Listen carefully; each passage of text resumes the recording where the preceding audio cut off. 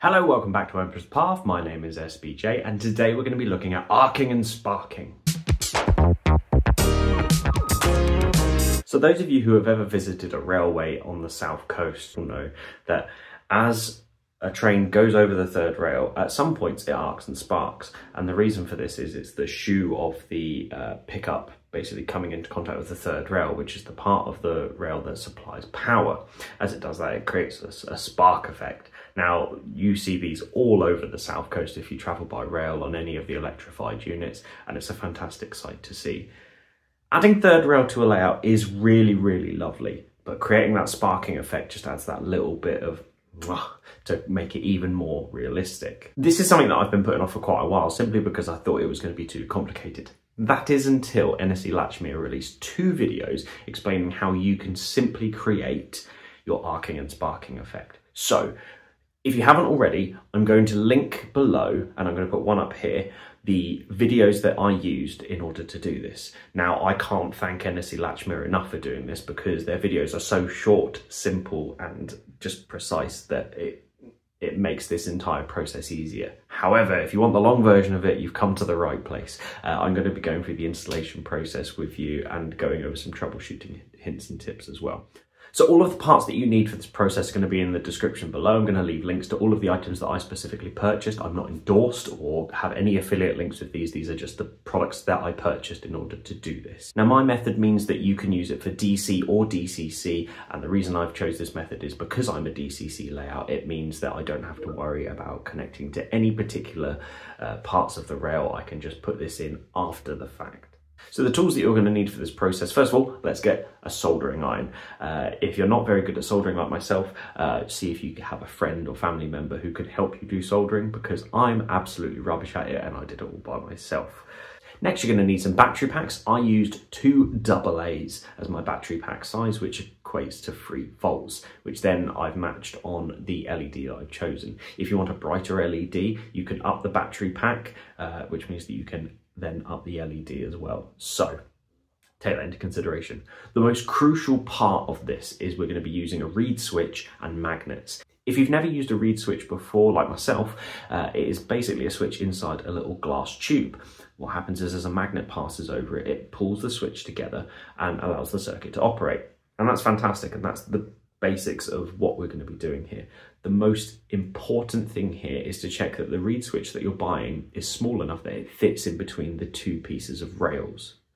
If you don't, then you're going to have a problem where it's not going to fit in there, but also these are incredibly fragile. So as you bend the legs on it to put down into your layout, you have to be very careful not to break it. I bought a pack of 10 and within the first 5 minutes I'd broken 3 already, so take that into consideration when you're building this.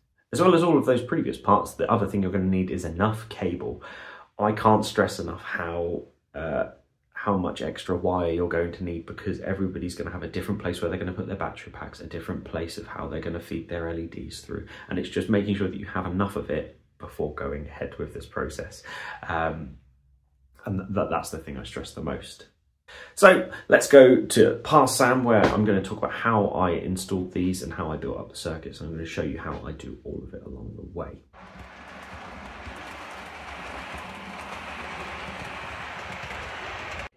Okay, so to give you a rough idea of why we're doing this, what we need and things like that. So we've got our battery box, we have got our reed switch, we have got our LED. Now this is a 3 volt power supply because it's 2 AA's, and this is a 3 volt LED. Now I've used the type that have got like a flat top on them just to try and hide them a little bit better when it goes on the layout. But just to show you the end result of what we're going to be looking for. So this is a neodymium magnet. This is I believe it's a 3mm magnet. That's not thick enough for what we need, but it's also too thick in the actual size of it, simply because that'll end up catching on the bottom of the rail, so we don't want that. So we want 6mm magnets, which I have on order, which will hopefully be here by the time this video goes live. But this is just to give you a rough idea of how simple this entire circuit is. So here's my magnet going over my reed switch. Oh. There we go. So the magnet rolls across. apparently tries to attract to the light as well. And that's all it is, but it's a momentary thing of, come on, there we go. It's that simple. Now, the magnet goes underneath the EMU that we're going to be using, so as a rough idea of where you're going to place it, I'm just going to show you now. So here is a class 416. 416? I believe it's a 416. Let's go with 416. And you can see it's got the pickups there for when it goes over. Now, the motor version of this has a cover that goes all the way under here. The reason I'm highlighting that is because it means that it will be easier to stick a magnet to, and we will show you that when it comes to the final part of this video. But effectively, you want to put the magnet under here in line with your pickup shoe, so that when the magnet goes across and it's located here, it'll go bloop, and it will make the light light up. So there's a rough idea. So I'm going to start making batches of these. I'm going to bring you along for the ride. So one of the hardest parts with here, with the way that my layout is set up, is trying to get the reed switches and everything in, and trying to pre-solder and pre-wire all of them before putting them in. That's not going to happen here on my layout. So what I've done is I've created little pre-soldered sets where I've got orange wire and the grey wire going off to the battery pack, the orange wire going off to the LED. Hence why that one's a lot shorter. I've pre-wired these up and bent them. Now, I bought 10 of these, and in the process of trying to carefully bend these, I broke 3. So bear that in mind when you're buying these. These are extremely fragile because, as NSC Latchmere says, these are glass. So when you're bending them, try and make sure that the switch is facing in the right direction, because otherwise the magnet may not operate the switch as it goes over it, so bear that in mind. So what I'm doing is I've pre-drilled the holes here, so I've got 2 holes in the centre where the reed switch is going through, the orange going on this side, going down, and then immediately back up through here, once again all pre-soldered at the end, and the grey is going underneath, which will go to the battery pack eventually. Now, the reason I've done it like this is because I can now solder the LED onto the end of it easily, and then with the cable running off the LED, that will go off to the battery pack. So it's just about trying to sort of preemptively get everything set up and ready to go.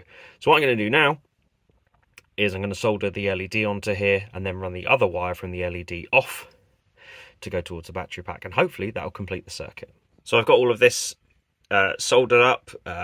I hate soldering, and you will learn absolutely nothing from myself by watching me solder. So I haven't filmed that. However, I have confirmed that this works. I've run a magnet over it to make sure that it lights up, which is great. The next step to test it is to mount a 6mm by 1mm magnet underneath.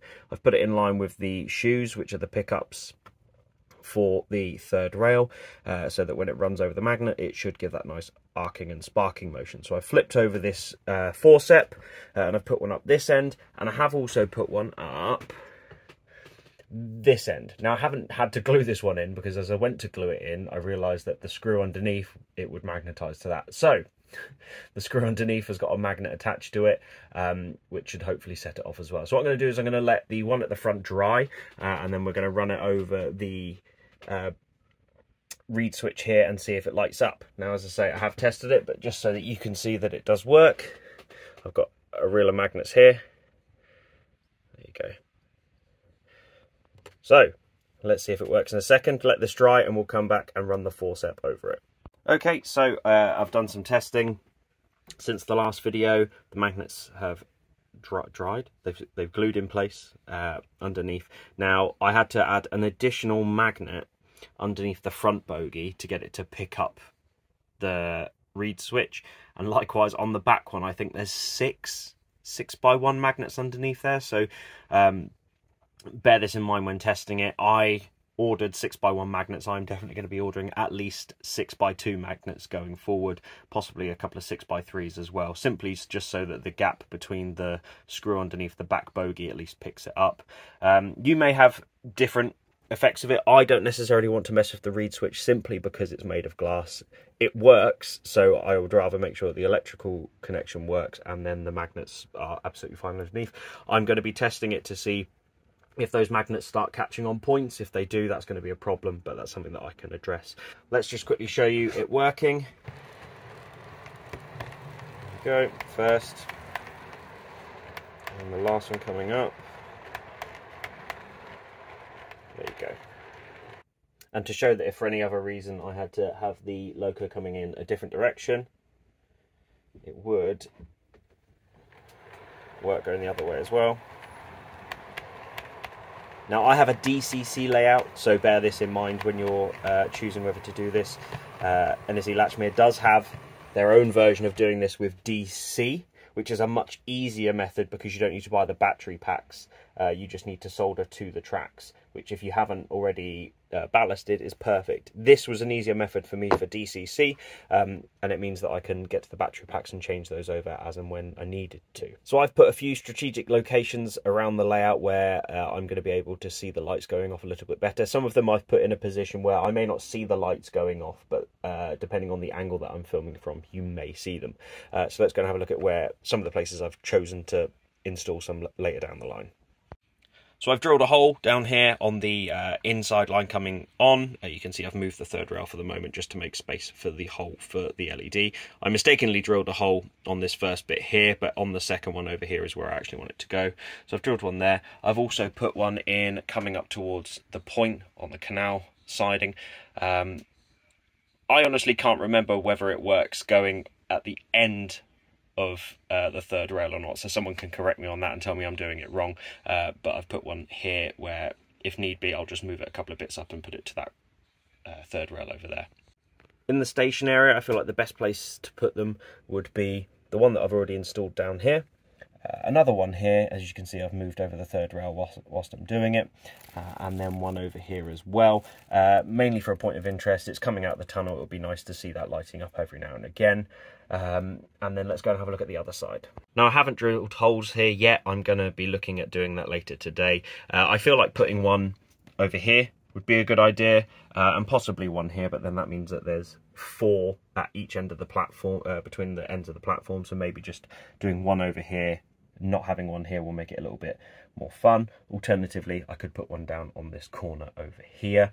The problem with putting it on anywhere the third rail is on the inside line, and it's inside the track, is it means you won't necessarily always see it, so it'll have to be based on where you're filming from.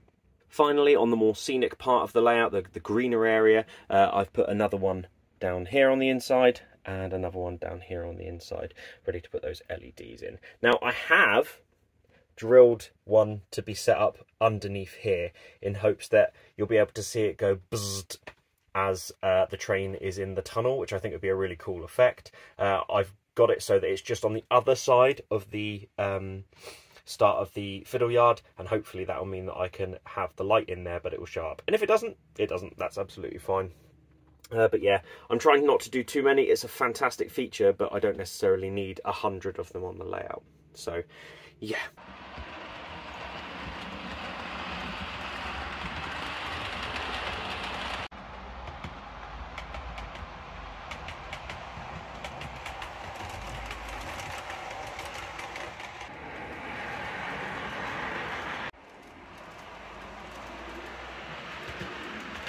And there we have it, arcing and sparking via third rail. It's an extremely simple process, and I do urge, if you haven't already, please go and check out NSE Latchmere because you'll get all of the information from there. A couple of tips that I would like to add on after the fact that I find very important in this process is how I pre-soldered everything before taking it up to the layout. The first one that you've seen in the video was done as it is in the video. What I've done for the packs that have gone on afterwards have all been done very differently. Rather than putting the wires onto the reed switch, what I've actually done is I've extended the wires on the battery packs. That makes everything so much easier to solder up onto the layout because everything effectively goes back to the battery packs. So I mount my battery packs underneath the baseboard, pull the wires up through, and then I can put the reed switch on the end of there. Then I can put the wire from the reed switch to the LED. Then I can put the LED cable all the way back to the battery pack, which is already flowing through. Whereas the previous one that I did, I had to solder underneath the baseboard, and I'm bad enough at soldering than having to do it underneath the baseboard. So bear that in mind. Here's just a look at what I mean by extending the leads on the battery packs. So what I can do now is I've added these additional bits on here. Don't ask about the colours, I'm an idiot. But I've effectively put the additional lengths of cable on there, so these will pop through the baseboards. That mean I can then solder onto the reed switch and the LED as needed, and then it's not a case of me having to scrounge underneath the baseboard to try and then solder these later down the line. Therefore, not going to hit my head, not going to drop my soldering iron on myself, or have balls of solder fall on my arm like happened before. Also, I don't necessarily cover it when I install the first one. There are little holes here which allow you to screw these onto the baseboard or wherever you're going. So there's the support beams underneath. I have some little screws which I'm going to put just one through here. That means I can put this underneath the board nice and safe. It's an extremely simple process. I hope you enjoy it. I hope it's something that you think, wow, that's great to have on my layout, and I'd like to do it too. If you've already done this before, then please leave a comment down below, and especially if you've done it in a different way, let me know. Other than that, if you'd like to see more videos like this, then you can let me know what you'd like to see in the comments down below. If you haven't already, we have a Facebook group, a Facebook page, I'm on Instagram, and all of those wonderful things. If you'd like to support me, you can support me on Ko-Fi or Ko-fi, depending on your preference. And if you would like, there are some Emperor's Path merch available on Redbubble, and the link is down below for that. Thank you very much for sticking around to the end. I hope you've enjoyed it. YouTube's now going to suggest 2 videos to you that it thinks you're going to like. Bye!